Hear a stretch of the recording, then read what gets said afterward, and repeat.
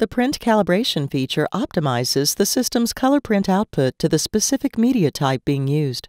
Before you begin, place paper in the uppermost drawer in which letter, or LT, or A4 paper is loaded. Note, as a default, the calibration feature is located in the password-protected admin area of User Functions. If you do not see the calibration feature on the general page of User Functions, please contact your system administrator. Press the User Functions button. Press the Admin tab. Enter the admin password. Press the General button. Press the Calibration button. Press the 600 dpi print button to calibrate to 600 dpi. Note, you can also press the 1200 print button to calibrate to 1200 dpi.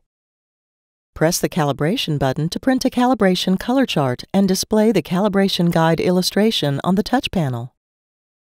Place the printed chart face down on the glass with the two black rectangular marks on the left side as shown on the illustration on the touch panel. Press the Start button. Do not operate the equipment until the message Scanning and Calibrating disappears. Note, if the chart is not placed properly, the message Set Chart Correctly displays on the touch panel. Go back and place the chart again.